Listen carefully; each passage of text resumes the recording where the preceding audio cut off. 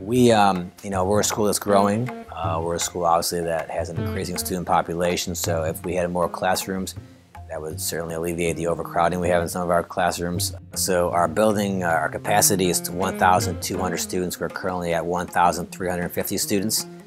So we're obviously 150 over capacity. We're close to 15 to 20% over capacity.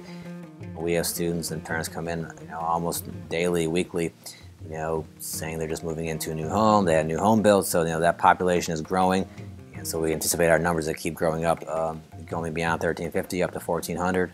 So it's definitely population growth is a large factor in Porter Ridge.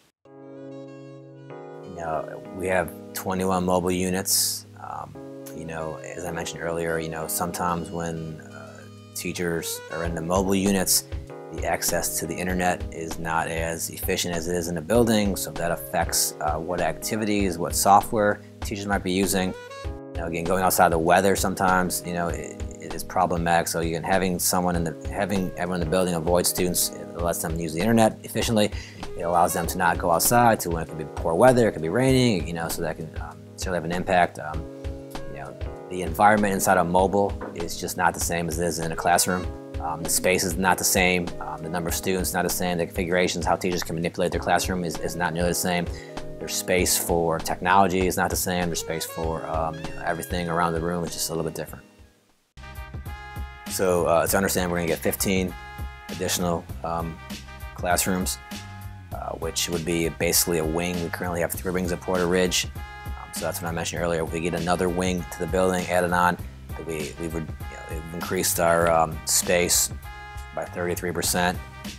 So again, that allows us to move students, distribute them out, to make the hallways easier to pass, to get to class on time. Walking in a crowded hallway is tough. It takes time to stop at lockers, but with having this new wing will allow us again to get students to class much faster.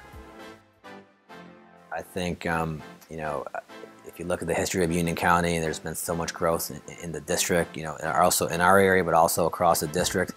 I think that there have been other bonds that have supported schools and built new schools and built additions and done renovations. So I think what I hope people remember is that where you live in Union County might be different than somebody else, but schools always need support. They always need facilities growth and improvement, and areas are growing. So I think the bond impacts all people in Union County.